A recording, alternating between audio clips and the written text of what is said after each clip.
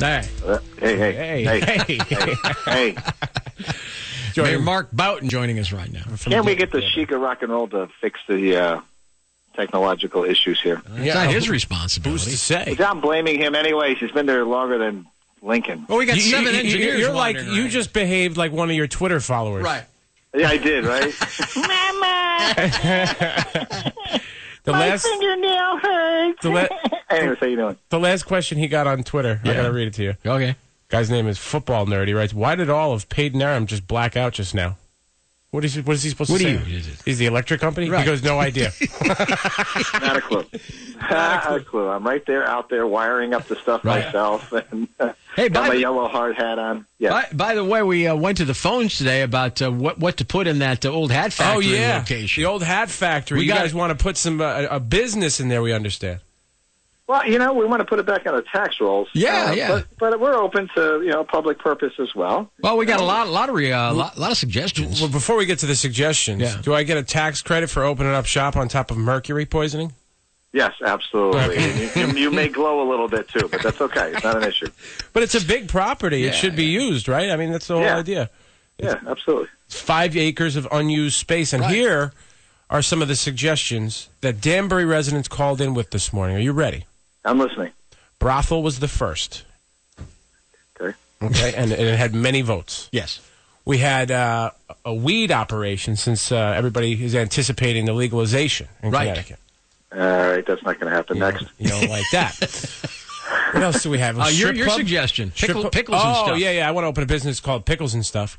But there's no stuff. It's just pickles. See, that's how you get them. That's how you get them in, So that's a winner. I figure it's a high-volume, low-overhead busince, with that kind of property. Now, Lou's mom called. Mercury-flavored pickles. Lou's mom called and said like a place where you can go and get dressed up. And mommy. Like a cabaret thing. You can go dancing, big bands, that kind of thing like the old days.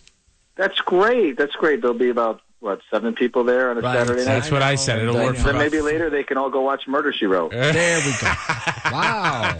What would you like to see happen there? Ideally, seriously. We're going to put it out and we're going to have people bid on it and see what they want to do. I mean, there's a number of different industrial uses you could use there. We like to obviously put people to work, but I'm open to suggestions. That's why we do an open bid process and say, okay, tell us how you're going to use it, and we'll try to pick the one that makes the most sense. What kind of shape is it in? I mean, it's just been sitting there. It hasn't been touched?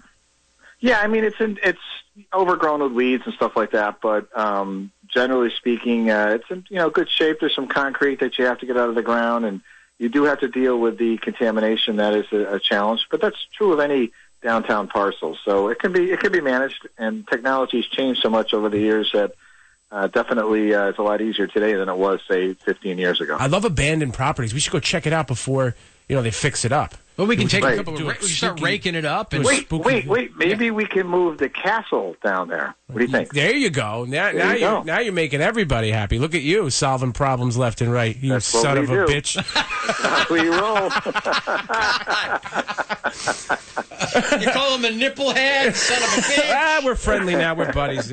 We're building bridges here. We're uniting. We're building walls. We're not building bridges. Let's get that straight. You're going to pay for it. Right. We talked about Hillary Clinton a lot yesterday and her health issues. Ethan and I came up with a new dance move called the Faint in honor of her.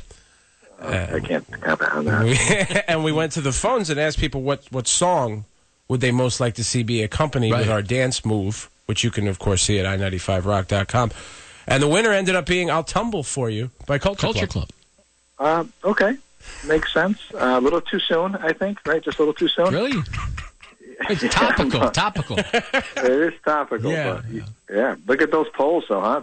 Trump is shooting up, and I think that really hurt Hillary over the weekend because it sort of fed the Trump narrative, Right. Now, Ethan and I were having a discussion off the air, and I just said, listen, if what we're seeing is what it looks like, is that it's something worse than pneumonia, possibly, wouldn't it be in her best interest to get out ahead of it and just say, yes, I'm ill? They're not going to stop till they get the answer.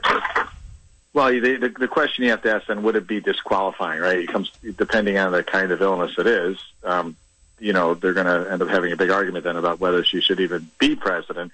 and they don't want that conversation at all. I tend to agree with you. I think maybe short term she did have pneumonia and still does, but it doesn't explain the coughing fits that she goes on over the last year or so. It doesn't explain, her fainting in 2012. I think there's a little bit more there going on than they want to admit to. But it doesn't necessarily, like you say, if you're transparent about it, it may not be disqualifying. People may not even, give a rip one way or another. Right. So it's a cover-up, right? It's more than what the truth is that always gets you in trouble. I mean, come on, Jed Bartlett came clean on his MS. Right. Right, and learn? listen, I didn't want him to quit when I was watching The West Wing. I thought he could fight through it.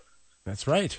Now, Donald Jefferson Trump goes on Russian television station, which it turned out it's basically he went on with Larry King and it was syndicated, and it happened to air on a Russian TV station. My point yesterday was, even if he had known all the way, he'd known everything, that it was a Russian TV station that's funded by the Kremlin, you could still go on it. It's just a TV station. It doesn't mean you support them. Yeah, I know. Who cares, right? I mean, is that what we really have to argue about? It does. And I have to say that I said this in a little tweet. The mainstream media has really sort of shown their cards, and you can't trust anything anymore. And it's terrible to say that. There used to be a couple of channels and a couple of papers you could read, whether they hated Trump or liked Trump, or hated Hillary or liked Hillary. It was fair and honest and unbiased. But forget it now. You just it's crazy, and the public doesn't trust the press, and that's a dangerous thing because they start thinking on themselves. All kinds of crazy stuff comes up. Now, on a more local level, I think the last time we talked, we had mentioned, the Noise Patrol guy, and how excited I was to meet him because I was going to run into him at a family party. We did. My wife introduced me, and nervous? We were fast friends, me and Edwin. Yeah? We're buddies. I heard you were BFFs forever. Yeah. And we may deputize you. I'm going to do a ride-along with him.